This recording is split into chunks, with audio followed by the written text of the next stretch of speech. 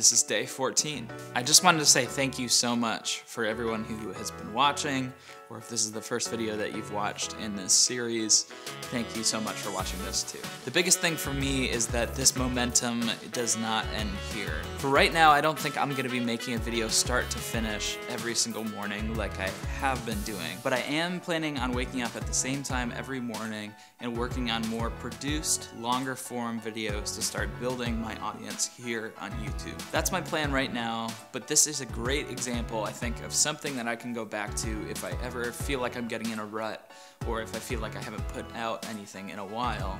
I can maybe spend a week doing videos every day and get that routine started back up again. Alright, so shifting gears, I know I've talked a lot about filming on your smartphone and starting to make videos. This is just another reason why I think that people should be focusing on lighting and sound equipment before they focus on camera equipment. It seems to be quite a bit more cost-effective to focus on lighting and sound because the technologies aren't moving as quickly. For me, looking at equipment, it's all about future-proofing and workflow. So I try to buy equipment when it makes most sense for my business. Sometimes that means quality, and sometimes that means buying equipment that might save me time when I'm editing video.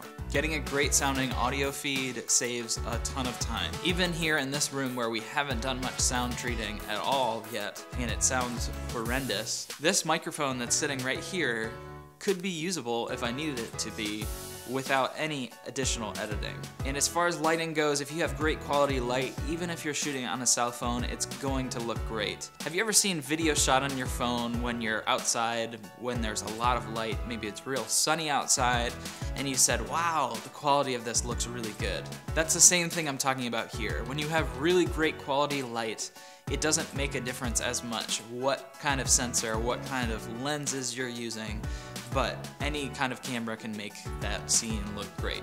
And pretty good lighting and sound equipment doesn't have to cost an arm and a leg. There's some really great budget options, and I plan on doing a video coming up within the next couple weeks about that very thing.